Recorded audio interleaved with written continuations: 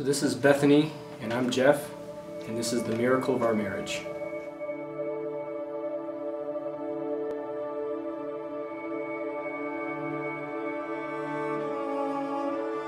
So I was deployed in Iraq in 2005, and Christopher and I had become friends. I ended up being his squad leader, and we fought alongside each other, and we worked alongside each other, became really good friends. His relationship with his wife was a pretty awesome relationship. I didn't really know Bethany, but just you have a lot of time on the top of rooftops staring out into the desert in the middle of the night to talk, and so Christopher and I would talk quite a bit, and to see his relationship with his wife and how much he cared for her and how much it was a big deal. It was something he was looking forward to when he got home. That definitely changed something in me, because up until that time I really hadn't thought much about marriage, thought much about love, other than I was pretty sure it didn't exist. It's hard for me to talk about Christopher because people don't know our relationship, or if they don't know our relationship, they tend to think that I'm making things up because he was so in love with me. But he was. He was. And it was, the world spun around me. And so to have a little baby coming was just amazing. And so that was in August of 2004. We found out we were going to have a baby, and in December of 2004 we found out he was getting deployed to Iraq. Before he left, we were able to get an ultrasound and find out that we were having a girl, and he wanted to name her Ella. So July 28th, we had an operation to go out to 2 small villages. Christopher always did a really good job of knowing what I needed to send over the radio before I even told him. He was a very proactive radio man. We could see the house, and there's a couple of military-age males that came out the back carrying a rocket propelled grenade launcher and AK-47. So my squad and myself and a couple of my squad mates, we engaged. Eventually we start pounding all the houses with tanks. We get a couple of tanks to come in, and they start shooting at the houses. But eventually it comes down to the infantrymen. We have to go in and make sure the enemy is dead. My squad got assigned with going in and taking care of anybody left over in the rubble of this one house. I make sure that Christopher knows that even though he's supposed to be right behind me, he's going to be tailing Charlie.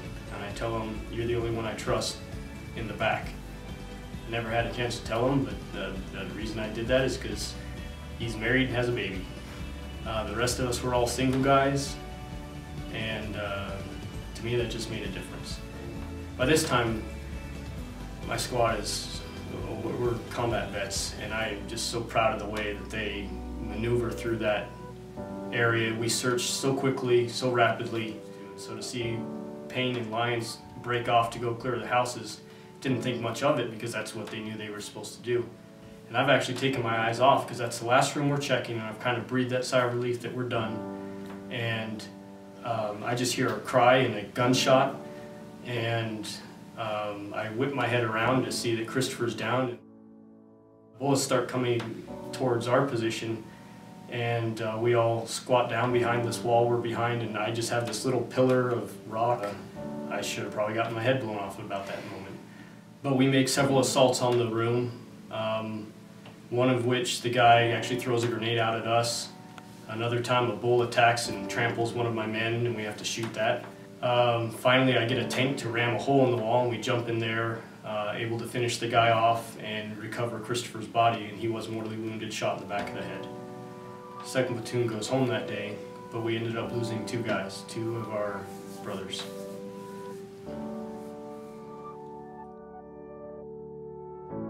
I was at my parents' house one day on July 28th, and I was watching First Night, and it was the end of the movie where the king has died and they send him out to sea, and the Marines knocked on my door.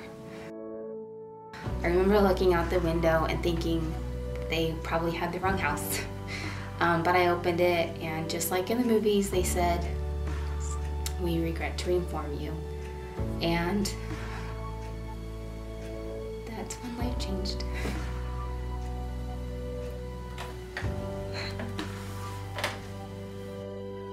the next morning, I think it was, I sent an email to Jeff and asked him, I think all I said was, can you tell me what happened? And left it at that. I went through the funeral and all of that, and I just assumed that there was more.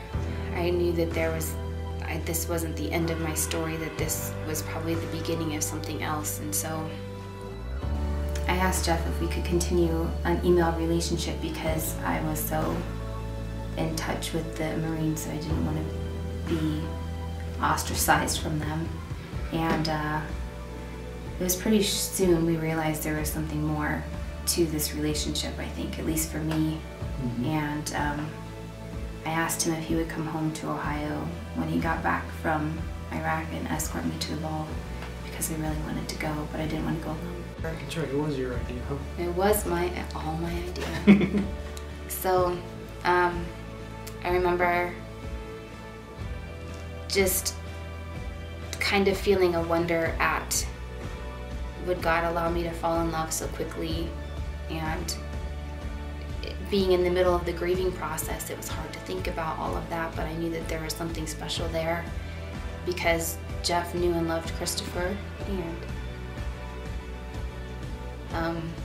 Probably slept with him as much as you did. probably.